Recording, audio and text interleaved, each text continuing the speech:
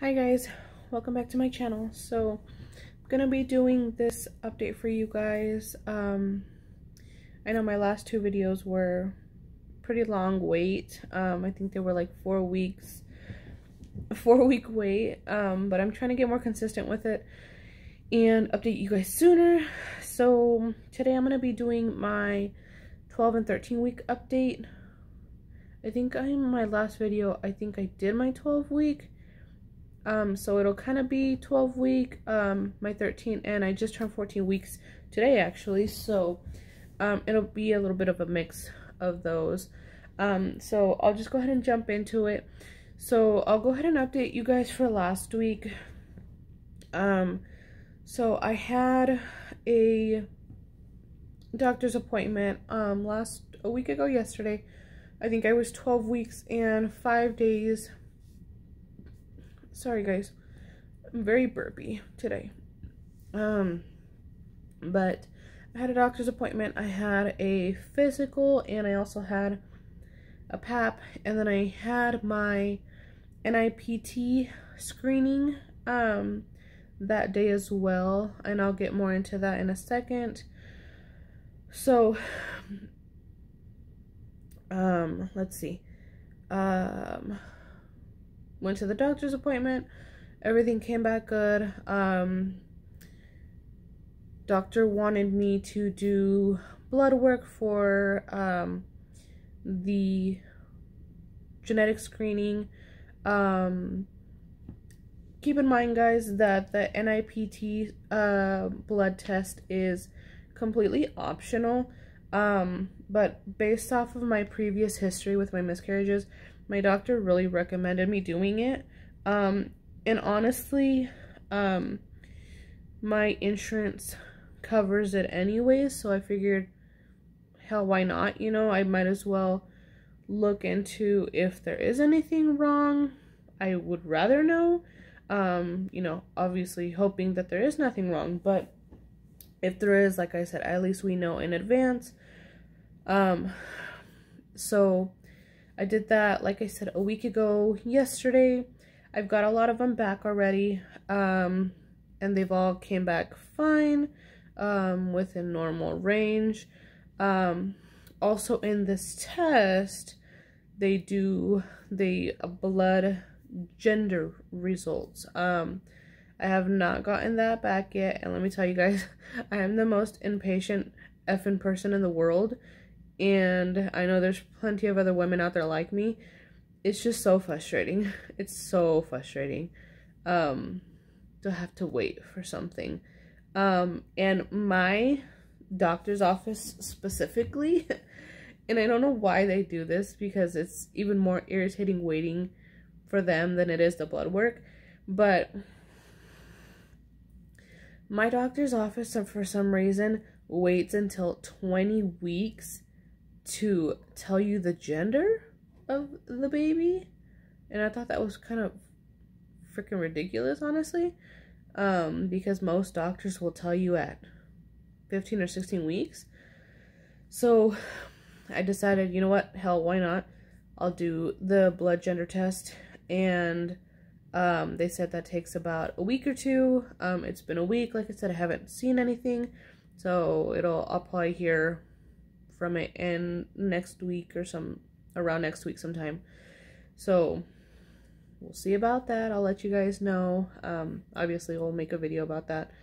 I'm trying to get my husband more incorporated in these videos, but whenever I have time to make the videos, it's when the kids are asleep, and it's just easier that way. And my husband works at night, so I'll try to get him more involved, because I know he wants to be more involved in these videos. So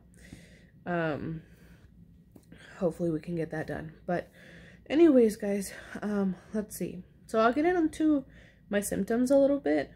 For last week, I think the biggest thing that I noticed was my lips.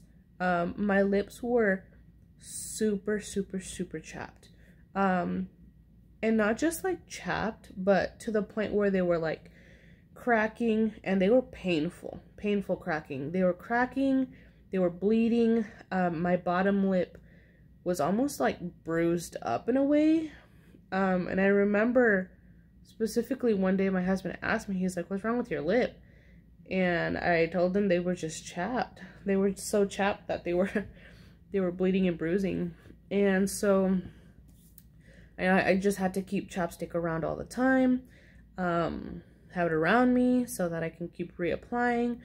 And eventually, once, you know, during the week and stuff, it started to get better, and I noticed I wasn't having to use the chapstick as much, which was good.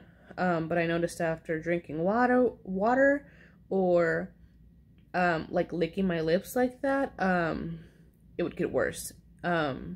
So like I said, I just kept having to apply the chapstick. Another thing is, as you can tell, the breathing, the having to catch my breath. I don't think that's ever gonna change, but that's just a constant thing. But let's see, the other biggest thing that I've noticed is that the nausea has subsided quite a bit during the day. I noticed that I hardly ever feel the nausea during the day anymore. And I think I mentioned this in my last video, where the nausea, I notice it at night. And not just nausea, but like full-blown nausea. To the point where I'm like gagging all the time, I'm dry heaving, I'm over the sink because something's gonna come out, and nothing helps. Nothing helps. So, yeah, guys, it's just, sometimes even just thinking about it, I'm like trying not to gag right now. So that's one of the big things that I've seen. It has gotten better, so I guess I'll move on to this week, because that was pretty much it for last week. I'm not really having very many symptoms anymore, not that I'm noticing. Most of them are the same, if not kind of like disappeared. But for this week, a couple things that I've noticed going into my 14 weeks, so this week 13 weeks, had a lot of pressure down there, a lot of pressure. Had a couple of cramps here and there during the week, nothing too bad. It was just very, very mild, very mild. And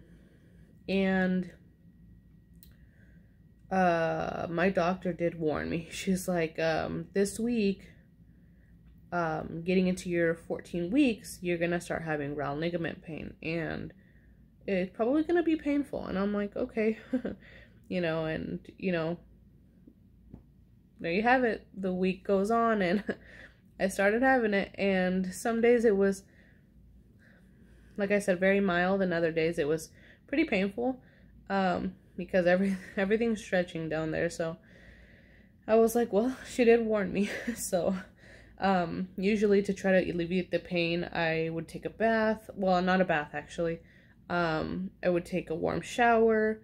My doctor did tell me that it is safe to take baths now, but for some reason I'm just so afraid to do anything to cause any harm that I'm not doing it. So that happened. And let's see, what else? This week my nipples have been super, super sensitive. Which I did forget to mention in my doctor's appointment. I had a physical, and she did a breast exam and everything, and she was quite surprised because she was looking at my boobs, and she's like, wow, you're already producing colostrum. And I'm like, yeah, I thought that's what that was. I thought it was something, you know, pertaining to that, because I notice it especially when I'm in the shower, and I have the water, you know, the water's running on me and it's relaxing my body. I noticed that my nipples get very white, and she mentioned it, she brought it up, and she said, yeah, you're already producing colostrum, which is good, you know, because I have had and I don't think I've ever mentioned this in any of my videos, I have had a breast reduction. So unfortunately, you know, during the breast reduction, they did have to take some mammary glands out to get me to the size that I needed to be at. But she said that that's a good sign, for wanting to breastfeed in the future. And I'm like, okay, good, because that's, you know, ultimately what I wanted to do. I want to breastfeed as much and as long as I can. So that was a big thing for me. Let's see, guys. What else? What else? Of course, still tired all the time. That's not going to change. I don't think that's ever going to change. Let's see. Man, I am just blanking right now. I really just am blanking. Besides that, I have noticed this week, but like within the last maybe 2 or 3 days, that nausea that I've been having at night, is starting to get a little bit better, which is good. Usually by now, what time is it? Let's see. It's 9:30 at night. Usually by now, I'd be over the sink vomiting, because of how bad it gets at night. And like I said, these last 2 or 3 days, it's gotten substantially better, which I'm thankful for.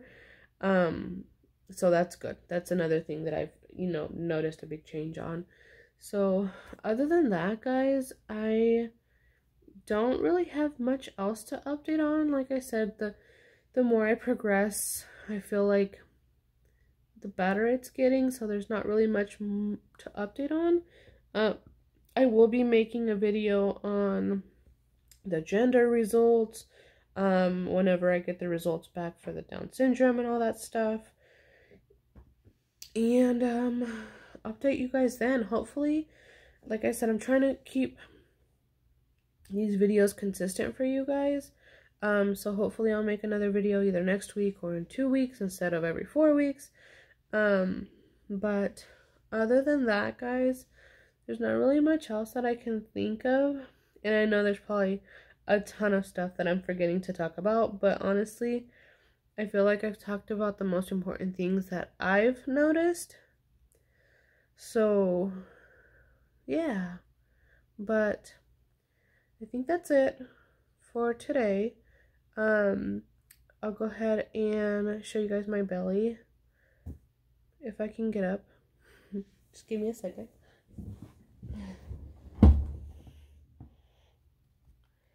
Alright, guys, so this is my, well, today technically I'm 14 weeks, so I guess this would be my 14-week belly. And so, as you can tell, I do have a belly ring in, and as you can tell, it's sitting quite high.